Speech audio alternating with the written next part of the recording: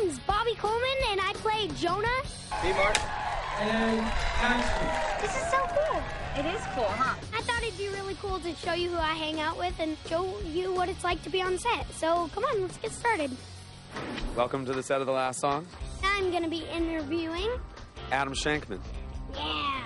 All right, so you gave me this job, right? I mean, like, you're the producer. What happens on set? Like, what are you doing here? I BlackBerry. I sit on my BlackBerry and I Twitter. Then I BlackBerry some more. And then I go to the craft service table and I have some snacks. And then I email the studio that things are going really well. And then I go to my trailer. Then I go back to set and say, looking good. And then I kind of go home. It's a pretty good job. It's a pretty good job. I won't lie. So that's what a producer does. And now you know. So let's go interview someone else. So this is Warren. This is the guy that, if any, like, creepo guy is trying to go after Miley or something or break into her trailer or something, he's the guy that'll stop him. The best way to describe it is I'm the gatekeeper. If you're not allowed in her trailer, you don't get in her trailer. But another thing he does when he's trying to pass time is he whittles these amazing sticks. Hey, it's a Miley! Woo! Oh, you're showing your carving thing? Oh, wait, I gotta do mine. Hold on. It's amazing. It's a turtle guitar. It says Last Song. Isn't that so cool? Look at that. That's pretty amazing, right? Yeah. Pretty Very cool. amazing. That is so cool. Watch out for Warren. This is Tybee Island in Georgia. This is like one of the best things about this film. The beach. It's so much fun because you just like, you're on the beach all the time filming. So in between takes, when they cut, you just go out and look for shells, like shark's teeth and stuff. And also the water. It's like so warm. Look at that. Isn't that cool? So that's one of the best things about this film. You get to you're on the beach. It's like a summer vacation. This is John. He's the head of makeup. And makeup is just more than just blush and eyeliner. So what are some of the things you have to do as a makeup artist? Well, we have to do, like, from A to Z. I mean, it's like you were saying, Bobby, it's not just beauty makeup. We gotta know how to do a cut real quick or a scar real quick.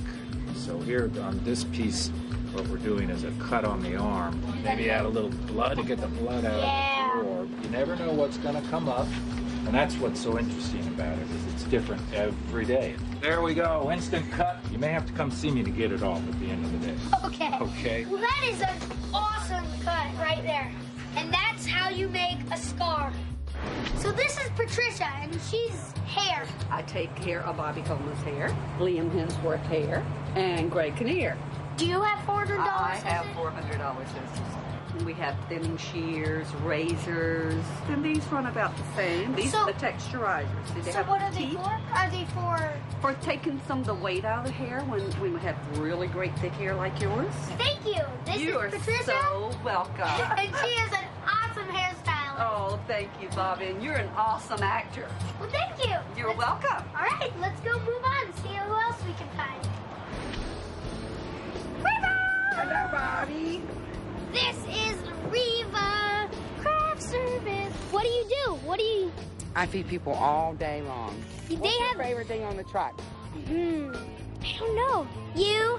Oh. I love craft service because Thank you so much. We because love of you. the nice people and so good food. And I'm sorry you burnt your arm when you were cooking. I know. Cut it with a knife. Thank you, Reva. Alrighty. And this is Reva, the best craft service girl in the world.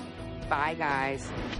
This is Barefoot. That's his nickname because he never wears shoes, just like me. He's a grip. So what do you do as a grip? What do you... We pick up heavy things and move them around.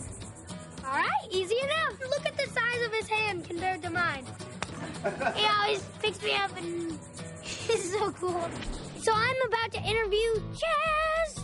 So what's your job? What do you do? Video assist, video playback. I sit here and watch you a lot.